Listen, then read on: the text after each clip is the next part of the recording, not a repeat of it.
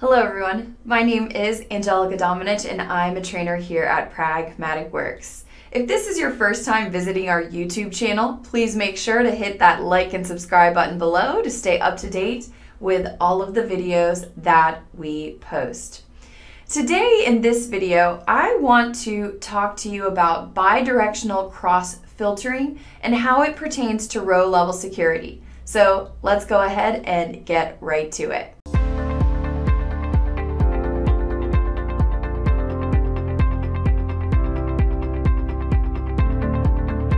All right, here now with this report open, I have just connected to the AdventureWorks data here, and so we're just looking at the sales data associated with AdventureWorks, and we've got it split up here in a couple of visuals.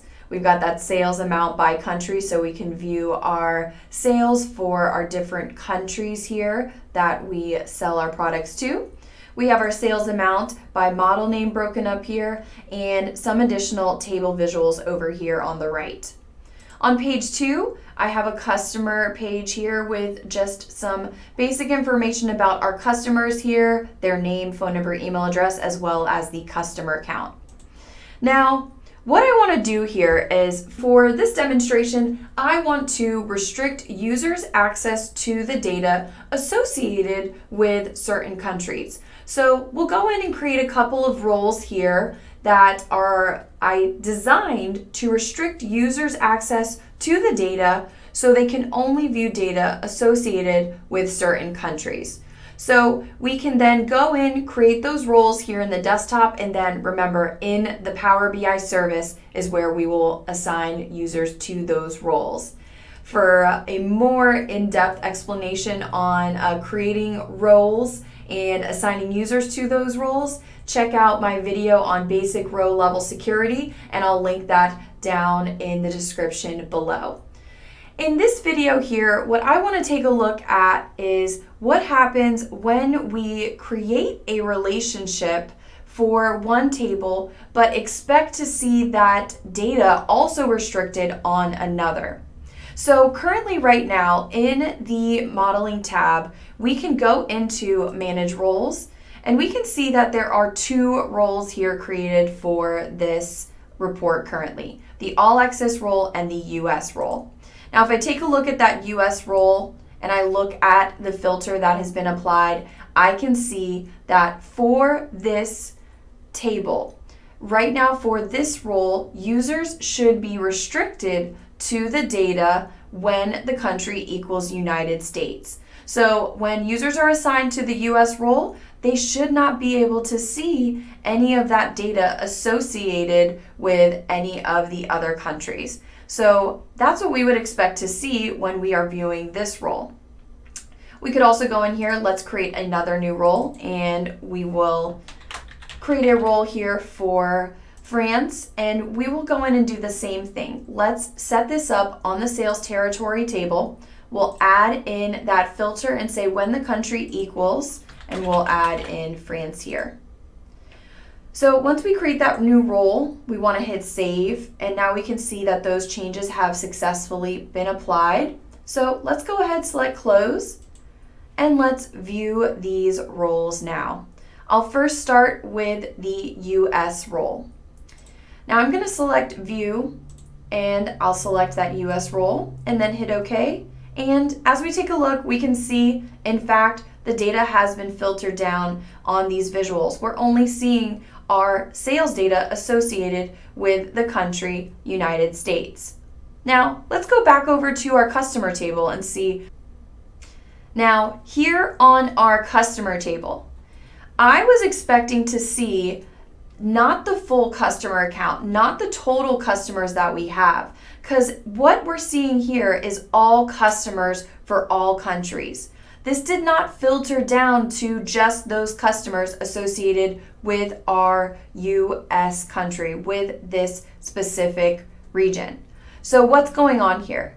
Let's head over to the model view now and take a look and talk about this.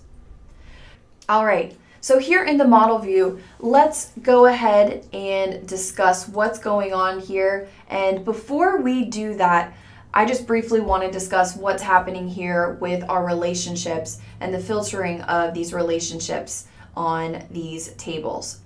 So in terms of relationships, by default, the single side of the relationship always filters down to the many side of the table relationship. So that is the default behavior. So with the relationship here on our sales territory table, filtering back down to our internet sales table, we created that relationship here on the sales territory table. So that relationship, that security role, is only going to filter back down now to this sales table. It's not going to apply in any other direction to any of these other tables, because right now all of these relationships, all of the tables are filtering from the one side back down to the many side, filtering back to the sales table. So if we wanted to restrict the access of the data on our customers table as well to these roles, what we would need to do is we would want to modify this relationship here on our customer and internet sales table. We would want to modify this so that instead of this filter only applying in a single direction from the one side, the customer table, back down to the many side, to the sales table, we need to change and modify this so that the filter is propagating in both directions. Then we can apply security in both directions.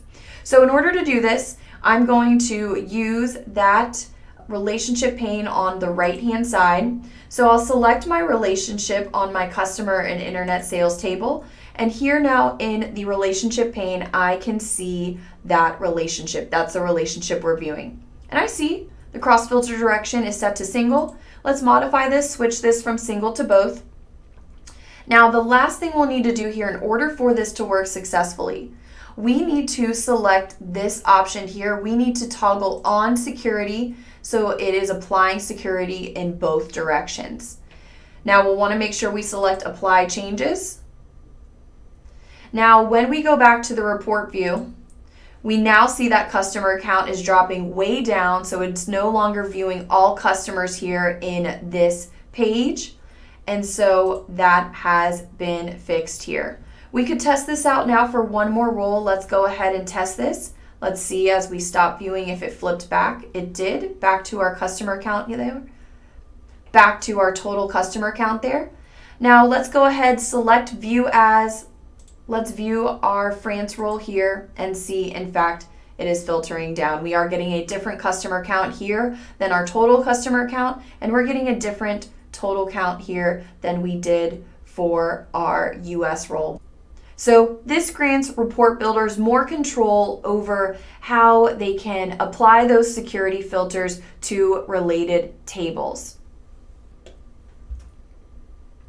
All right, that's it for this video. I hope you enjoyed this one and find it helpful in applying security in your Power BI reports. Again, if you are looking for more information on basic row level security, I've gone ahead and linked the video I did previously on basic row level security in the description below. If you haven't already, make sure you hit that like and subscribe button to stay up to date with all of the videos that we put out here on YouTube.